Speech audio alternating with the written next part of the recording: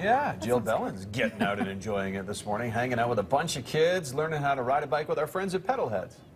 And really couldn't be a better day to learn how to ride a bike today. It is so beautiful out, and the mosquitoes are behaving too. That is good news. We're being joined this morning by Liam, who is 5 years old and very fast on his bike. And we also have Kaylin and Sarah here from Pedalheads.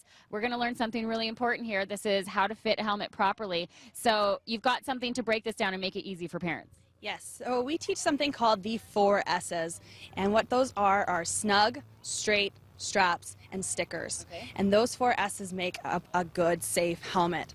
So first off, the stickers are all the ones on the inside. They are different numbers and certification that allow you to see if this helmet is safety certified by our Canadian government. Okay. Second of all is straps and straight. So you're going to put, Liam, want to put your helmet on? We have it nice and straight across his forehead, 2 fingers above his eyebrows. Mm-hmm. So this makes up a great helmet that is covering his full head and brain. Yep. Then, Liam, you can do up your straps. Yeah, go ahead. Sweet hair, by the way. So his straps are supposed to fit nice and snug under his chin. Yeah. We don't want them too tight, and we don't want them too loose. So there's enough that there's room. He's not going to pinch his skin, but there's not too loose that his helmet will come off his head. And then on the sides, we need to make sure that this buckle makes a Y shape under his ear.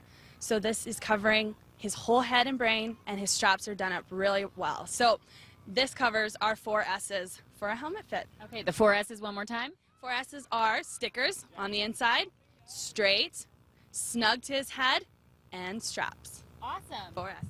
High five there, Liam. Good job. What'd you have for breakfast? Cheerios. Cheerios. Right on. Who rides a bike faster, you or your sister? My sister. Your sister. That's a very honest kid.